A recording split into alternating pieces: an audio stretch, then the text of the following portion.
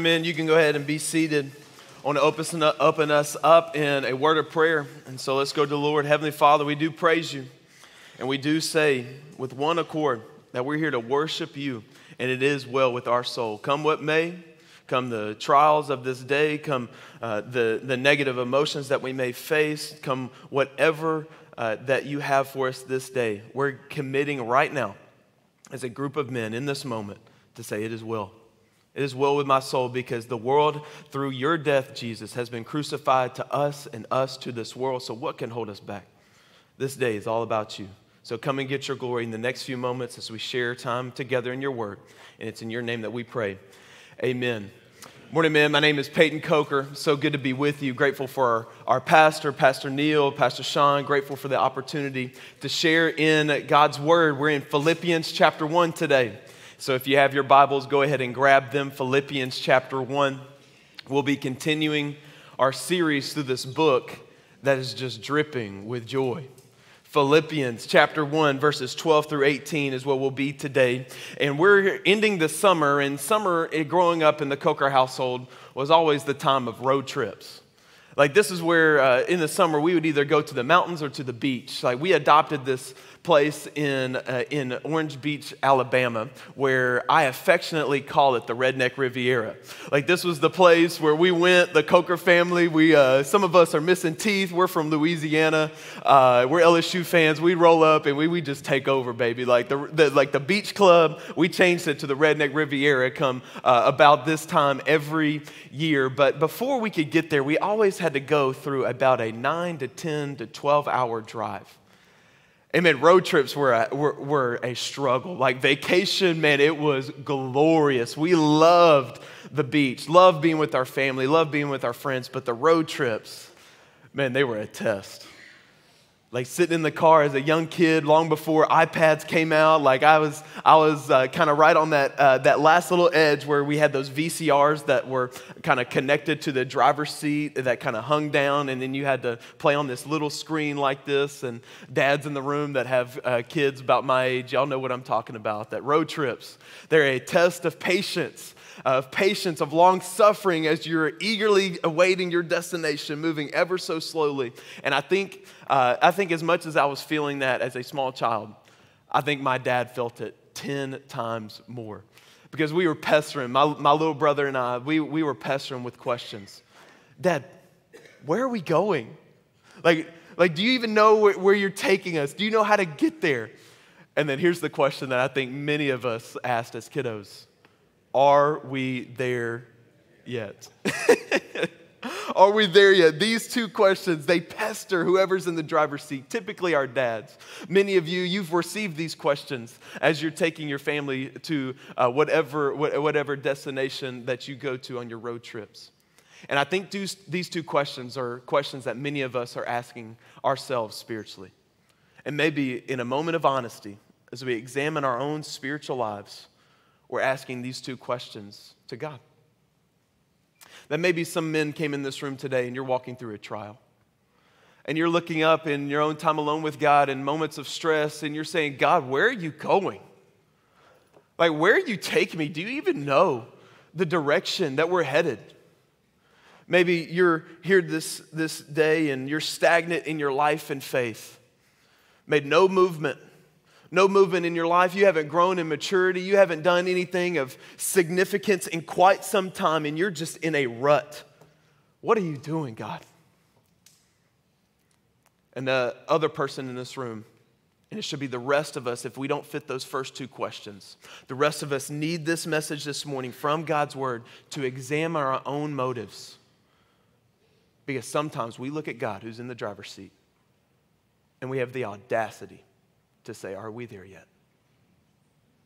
Philippians chapter 1, verses 12 through 18. Paul's going to tell us that the gospel is advancing. The gospel is advancing. This is a simple term to say it is moving forward. Man, I love our church. I love our series that we just went through several months ago called Forward. Where you don't have to worry about what we're doing as a church, man. We are moving forward. Like the gospel is going to go forward. Where are we going? You turn to our Pastor Graham. He's saying we're going forward. What that means is we're going to lost people with the gospel in hand, ready to serve in whatever way. And so Paul is echoing the same thing here, that the gospel, man, it moves forward. And we're going to see three things this morning. The gospel moves forward despite persecution, regardless of motivation, and with joy. The gospel moves forward. Paul, he has gone through the pleasantries of the first 11 verses of this letter to this church that he loved. He loves. This church that supported him while he was in chains in Rome, and he's writing and he's getting through the Thanksgiving. He's getting through the pleasantries. He's kind of at that point where maybe you've been in a business lunch recently, or maybe you've eaten lunch with a minister on staff, where we kind of get through the chit chat. We've taken you to Chewy's. We've gone to a restaurant, and we kind of turn the corner, right? And we've stopped talking about who you're drafting on fantasy football, what you're doing this weekend, and we start talking about what's really going on in our life. This is where Paul, he takes the turn. He shifts from just the joy and the thanksgiving, and he answers the question that he knows that they are asking. He knows the church at Philippi has heard that he is in prison in Rome. Word had gotten out. Like, it has gone viral on social media that he is in prison. And so they're wondering, this church that loves him, how's Paul doing? Like, how's this man doing? And this is a question, this is an instinct of all goodwill believers that we just ask genuinely. Man, do you see another brother in a trial? Man, how are you doing? Not just some like superficial way where you slap on a smile and you say, man, I'm good. But this truly is a deep question. Paul, he knows that the church at Philippi is asking. So he answers like this in verses 12 through 14. He says, now I want you to know, brothers and sisters, that what has happened to me has actually advanced the gospel, so that it has become known throughout the whole imperial guard and to everyone else that my imprisonment is because I am in Christ. Most of the brothers have gained confidence in the Lord from my imprisonment and dare even more to speak the word fearlessly. Paul, he says, what has happened to me? Here's Paul's current situation. He's in prison in Rome. He landed here because he was one of the original victims of lawfare. Like these Jewish prosecutors that knew the law, so to speak, trumped up some charges against him so that they could try to quench the movement of God that he was helping lead. He was awaiting trial before Nero. And Acts chapter 28 tells us that he was subsidizing his imprisonment. Like, could you imagine in America today if we required for every person that is in prison today to subsidize their imprisonment? This is exactly what Paul is going through. He wasn't allowed to leave his house, leave where he was. He couldn't earn a wage to pay for his change, so he relied upon churches like the church at Philippi for financial support. And here he is waiting his trial for 2 years, and notice Paul's attitude. Paul's attitude is not that of a victim, someone who would grumble, someone who would complain or whine, someone who would sulk, someone who would doubt God, giving up faith, and at the end of the day say, Lord, I'm retiring, I'm out. It's not worth it. No, that ain't Paul. He says, what has happened to me has actually advanced the gospel. My dad raised me to know two things that I can control, my attitude and my work ethic. And Paul, he's controlling his attitude. His chains weren't going to change his attitude. He's not grumbling, he's thanksgiving. He's not complaining, he's rejoicing. He's not doubting, he is growing in confidence because his hard times is igniting boldness within him.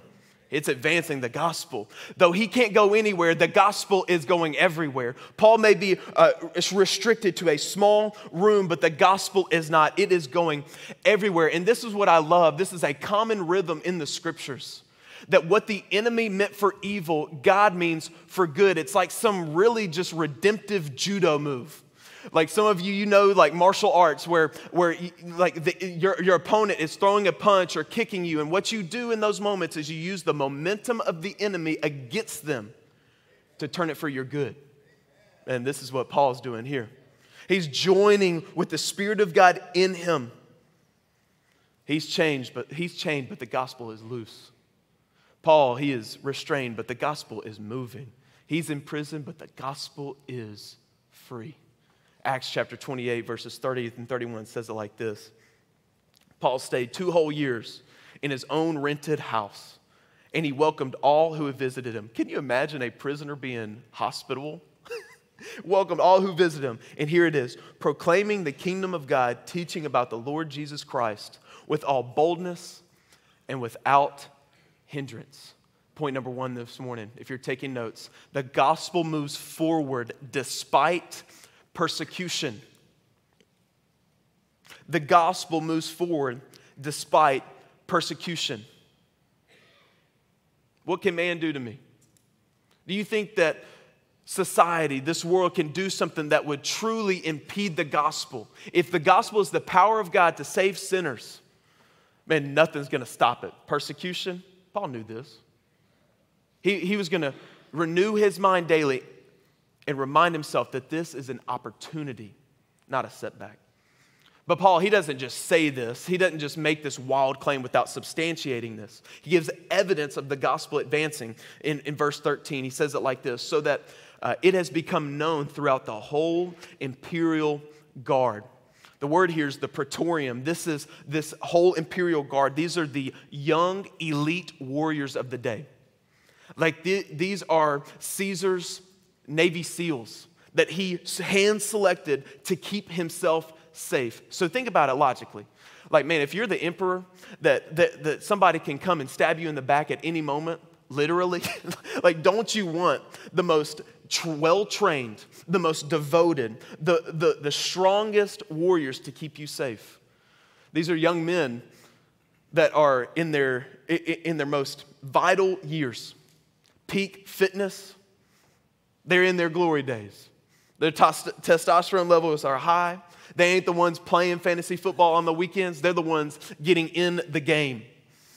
Like these are significant leaders. And get this, because they were in the imperial guard, they had everything to lose when they followed Jesus. Everything to lose when they followed Jesus. I wonder how many of us in this room today, we would say, man, it cost me something whenever I followed Jesus by faith. Or maybe you've been following Jesus for some time and you would say today, man, if I lived out my faith today, like Paul lived out his faith then, it would come with a price tag. And Paul is telling you it is always worth it, no matter the price. Always worth it. The praetorium, these were young elite warriors. They're kind of, these were the leader of leaders. And it reminded me of what has been happening this past week on the campus of Ohio State. If you haven't seen this on social media, maybe you should go look it up afterward. I've been so encouraged by the Ohio State football team that prior to their first game, they really just had what I can just call a revival service where they just gathered together on a public park on campus, and they began to sing some worship songs. It wasn't a super produced service, but they began singing worship songs to Jesus, and these players, one after the other, began to stand up and read Scripture. They begin to stand up and share their testimony. Young men that have everything to lose, NIL money, tens of thousands of dollars on the line. They knew this. They knew the price. They knew the cost that could come with sharing their faith on their campus. They knew the ridicule. They knew what could come of it, but they still spoke all the more with boldness. Man, when men are soul winners, when true men of God desire nothing more than to make Jesus famous through winning souls around them, whatever area and circle of influence that God is giving you, the enemy can't stop it. Persecution can't stop it. And it impacts everyone else. That's exactly what Paul says in verse 13. Throughout the whole imperial guard, and get this, and to everyone else.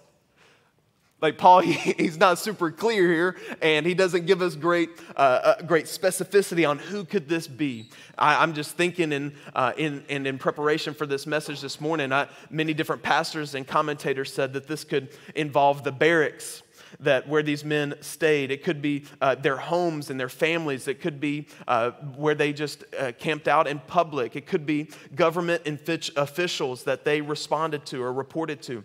It could be a many different types of people, but Paul is not giving great specificity here. So it's safe to say that the gospel was multiplied in Rome. And it all started with Paul.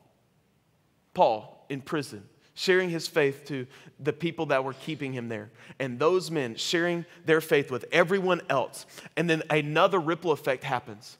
Look with me in verse 14.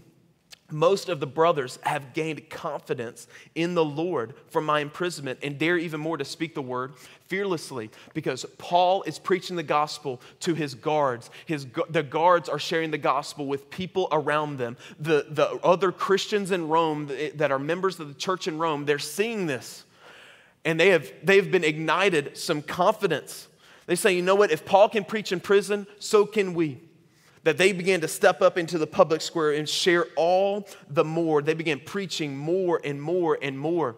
And this is a simple spiritual principle that you and I can take home with us today. I learned it first from the book Experiencing God. Many of you have walked through this before. And it's a simple spiritual principle, so simple that a young boy from Louisiana could get it at a young age. It's this. Ask yourself, where is God on the move? Look around. Where is God on the move? And join him. Where's God on the move? In your life. Where's God on the move? Join him. I can give you, you can rest assured, I can give you confidence today that God is on the move in this church. Man, I've seen it with my own eyes for years now. Are you kidding me that we've seen around 1,000 people baptized this church year? Praise God. Those are lives changed forever by the power of the gospel. Just this week, in the past 48 hours, I've gotten to bear witness to students on Wednesday night at our dodgeball event. We sat right over there in that room and we talked about what it meant to follow Jesus and profess their faith in Christ with the Hebron basketball team. Last night at the gathering, we saw 4 young adults make a decision either to be baptized or confess sin or to move forward in a call to ministry. God is on the move in this church, and I don't know what it's going to take for us to believe it, to get it through our head, but God is on the move here, and it's time for us to step up and join him, to do whatever we can in the area of influence that we have here at this church and in this city to see God move mightily. I think that we're just one spark away. I think this church and this city are our nation. I think believe by faith. Call me a blind optimist, if you will, but I believe by faith that we're a tinderbox. And we're just waiting for a spark. And revival is going to sweep this country. Come on. That the brothers, they gain confidence. You can see the ripple effect of Paul's faithfulness.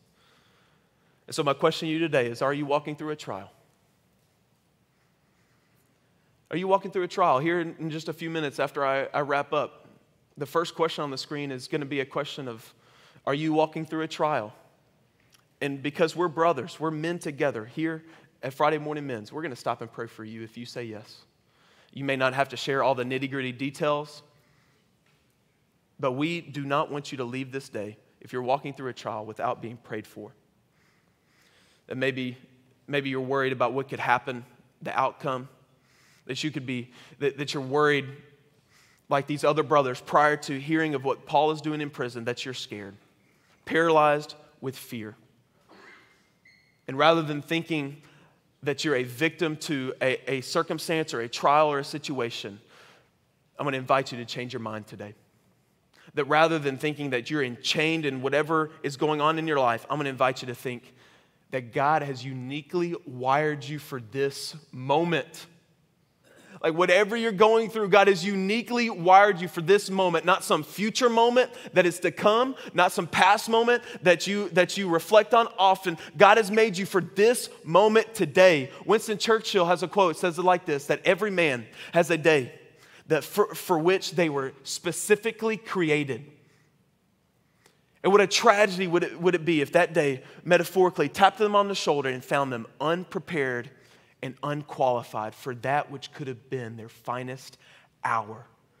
And as a men of God, that moment is right now. It's every moment that we breathe oxygen on this earth. Our finest moment could be this moment, right here and right now. And I'm inviting you today, and I'm compelling you that just like Paul, your courage would be contagious. That it doesn't matter your situation, that you would boldly live for Christ and live as righteous, righteous as a lion, Proverbs 28, verse 1. That you would be bold and your courage would be contagious, and your families, they would be impacted. Your workplaces would be impacted, that the lost people that you encounter on a daily basis would be forever altered because of your faithfulness and your courage, because it is contagious. But my concern is that too many of us, we're in the back seat and we're asking God, where are we going? And are we there yet? The gospel won't be stopped by persecution, and neither will it be stopped by false motives. Paul says in verse 15, to be sure, some preach Christ out of envy and rivalry, but others out of goodwill. These preach out of love, knowing that I am appointed for the defense of the gospel. The others proclaim Christ out of selfish ambition, not sincerely, thinking that they will cause me trouble in my imprisonment. Paul, he's expounding a little bit about the brothers mentioned in verse 14. He's taking these Christian men who are preaching the gospel in Rome, and he's dividing them up into two different categories. He says these categories are based on their motivation. Some people are preaching Christ because it is truly a selfish, a selfless motivation, that they have a holy ambition to preach Christ and see Him magnified. Other people, they have a selfish motivation, that they may be some spiritual opportunist, that they may try to wreak havoc upon Paul while he's in prison. He says in verse 17, causing him trouble. But these are the two categories that Paul is showing us today, one of false motivation and one of true holy motivation. Point number 2 is this, that the gospel moves forward regardless of motivation. He gives us a little bit more detail in verse 16. For the first group, he says, these are the men that preach out of love, a holy ambition. That whenever we were on road trips, my dad introduced us to all the classics. Like I learned bands like Styx, of course Journey, Foreigner, and then this is another song that we sang often was by a band called Boston, More Than a Feeling. Like I learned it. Come on, baby. Like, yeah, this is more than a feeling. And whenever Paul's mentioning this idea of love here, man, it's more than a feeling. It's not just some temporary, like, emotional high like you may get whenever you go on a retreat, or we talk about like some camp high in Christianity. This is not just some emotional moment. This is a self-sacrificial commitment. I am all in no matter what. This is agape type of love. This is the type of love Paul mentions in 1 Corinthians chapter 13. That he says that if I speak with the tongues of angels, yet not have love, I am the rusty gate or clanging cymbal. If I can speak prophetically with all knowledge and wisdom, understanding the mysteries of God, yet have not love, I am nothing. I could even give my body up to be a martyr, burned at the stake for Christ, yet not have love, it would be for nothing. These are the guys. These are the guys that understood the reason that Paul was in prison. He was in prison because of Christ. He was appointed, verse 16, for the defense of the gospel. And this is why I'm so grateful. I'm grateful for our pastor. I'm grateful for our church, that we've stepped into the fray in the area of apologetics, that we're willing to step forward and engage in significant conversations around this idea of defending our faith in the public square. That we're not going to take a step back. We're moving forward with the gospel and with the truth of God's word. And so I'm going to invite you to join me at the Biblical Worldview Conference here in a few weeks. I'm super excited about it. We've got awesome speakers. So you can sign up at PrestonwoodWorldview.org. If you want to have your faith emboldened by a strong defense of your faith from God's word, join us as we dig in in a few weeks. Verse 17, Paul continues, and he moves to this second category, those of selfish ambition. He says, these are the men that preach Christ out of selfish ambition. Paul here, he's not condoning this type of preaching. He's not celebrating this type of preaching. He is just clarifying that there, in fact, are, in the kingdom of God, people that preach for false motivation, for selfish means. And he rightly calls it out as sin. Specifically, two things: envy and rivalry. Envy, very quickly, simply says, I want what you have. I want what you have. And maybe you can kind of see the entitlement that is undergirding envy, and it makes people green. The other one is rivalry. Rivalry, this is where a lot of men can kind of struggle, and I certainly sense this in my own heart and life, that because I'm just a competitive guy, like I don't have like a dial that I can crank up my competitiveness. It's a switch. It's either off or it's on. If you invite me to play pickleball, it will 100% always be on. I can promise you that this rivalry says I'm better than you. And because of a competitive spirit often leads to frustration. While envy makes you green, rivalry makes you red. And both are selfish. And men, I just want to tell you that these are two things that I have to crucify daily in my own life. I have to crucify these things daily. The envy of what other people have, maybe it's recognition. The envy of what other people have, maybe it's stuff. Maybe the rivalry of thinking that I'm better than other people. I'm trying to prove myself that I'm somehow, some way better than another person that's not in any type of competition with me. How ludicrous is this, that my desire to prove myself, my desire to be the best, my desire to want what other people have, I've got to crucify it every single day because I don't want to preach Christ from selfish ambition. I want to preach Christ from love. So forget all these things. Give me Jesus, love for his people and love for his word. Because these are the two things that will last forever. His word and his people. Give me more of that. What are your motivations to share the gospel? What are your motivations to live for Christ? Do you want to be noticed? Are you trying to prove that you're more righteous than another brother around you? Are you green with envy? If so, the answer is gratitude and contentment. Godliness with contentment is great gain. Are you red with rivalry? The answer is humility and celebration. If you can't celebrate another brother receiving a blessing from God or the credit he deserves, then you need to repent. Why do we do this? Why do we do ministry? Why do we share the gospel? We do it out of love because it's the only fuel that lasts. And this love, it trumps envy, it trumps rivalry, and this love, it leads us to joy. My dad was always driving on the road trips growing up. Whenever I got old enough, I told him in my audacity to give me the wheel. And I said, Dad, do you even know where you're going? Like, what are you doing? This is taking far too long. And he looked back and he said, son, do you want to drive? Do you think you can do better? And in my 14, 15-year-old self, I'm like, well, yeah, of course. That's why I'm saying this right now. Of course I think I can do better. And that's when my dad would just take the knob on the volume of the radio and just kind of crank it up. And that was my subtle reminder that I need to stop talking.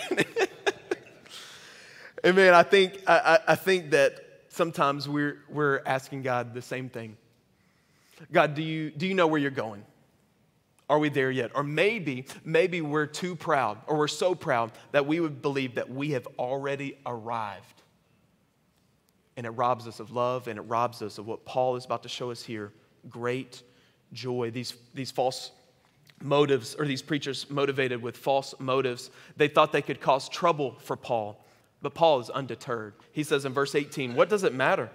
Only that in every way, whether from false motives or true, Christ is proclaimed, and in this I rejoice. Paul, he doesn't let his ego get in the way. He is resolute to rejoicing. He is unbothered, undeterred, and he is going to celebrate. Why? He says it right here, verse 18, that Christ is proclaimed. That when Jesus is lifted up, God draws all men to himself, that when Christ is proclaimed, doesn't matter if it's from selfish ambition or selfless ambition, a holy ambition, that sinners are saved, lives are redeemed, families are restored, marriages are put back together, society is impacted for its good, and God gets glory. And because we do ministry and we share the gospel despite our persecution, we do it with the motivation of love. Of course, Paul has joy. Like, it's the natural response of seeing God move in our midst is great joy. And so point number 3 this morning is the gospel moves forward with joy. The gospel moves forward with joy. Paul, man, he's a walking exclamation mark. Like, this dude, you can't do anything to stop him. Like, he's always radiating joy. Prison, joy. In the public square, joy. It doesn't matter. He is just radiating with the joy of Christ. Why? Because he understands what God is celebrating. He understands God's scoreboard. He understands that if the gospel's being preached faithfully, praise God, God's going to use it. He understands that God is cheering for preachers to preach his word boldly. Praise God.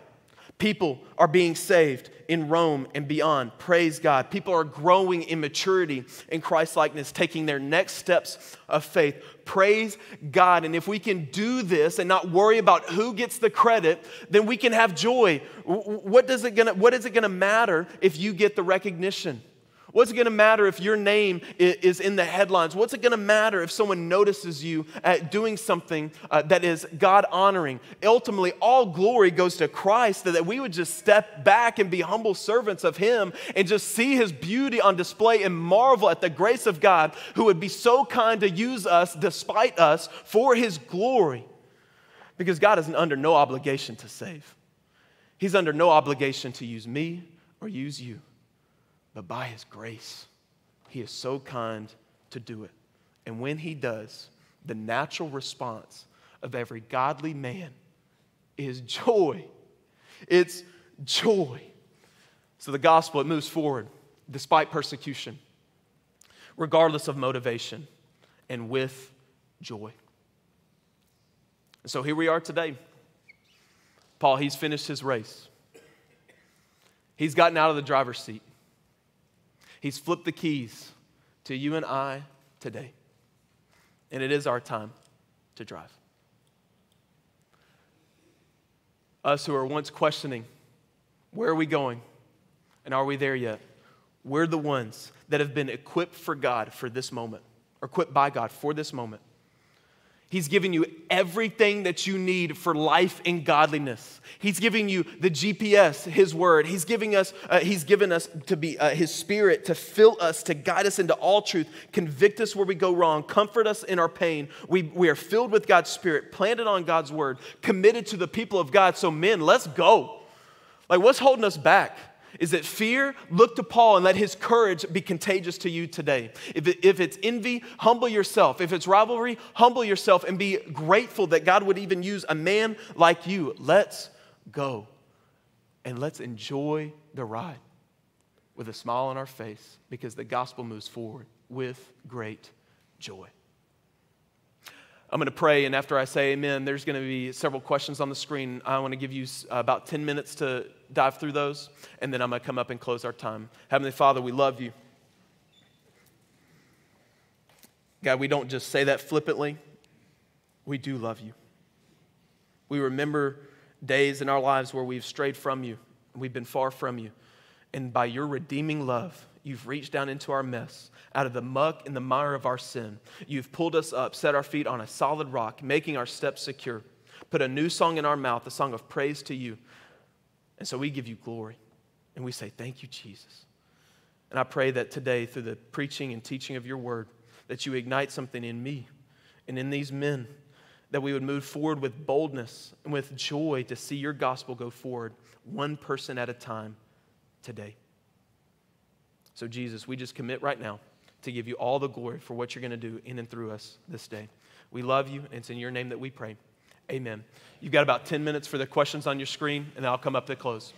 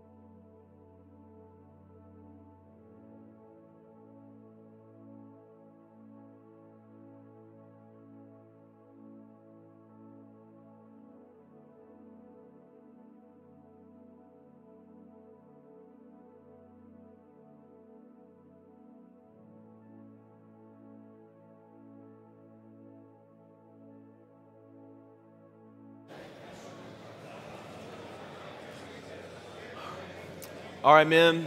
I know I hate to interrupt a lot of great conversations, and certainly after I pray, you can continue those, but we're going to draw our time to a close this morning with a word of prayer. And so if you're able and you'd like to, I'm going to invite you to take a knee with me, just at your chair.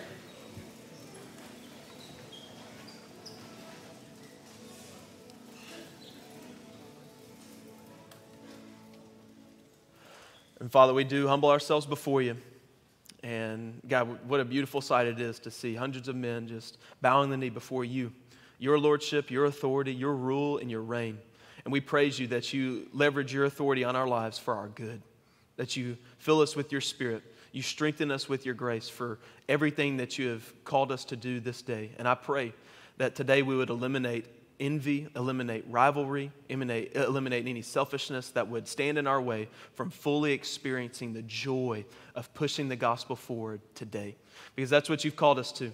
And so I hope and I pray that you would help us do it this day, and that you would raise up men in our church that would strenuously contend with all the power that you work so mightily within us to that end. And Jesus, we just promise right now that we'll give you all the glory because you are the only one who is worthy to receive it. And it's in your name that we pray. Amen. See you next Friday, men. Thanks for being here.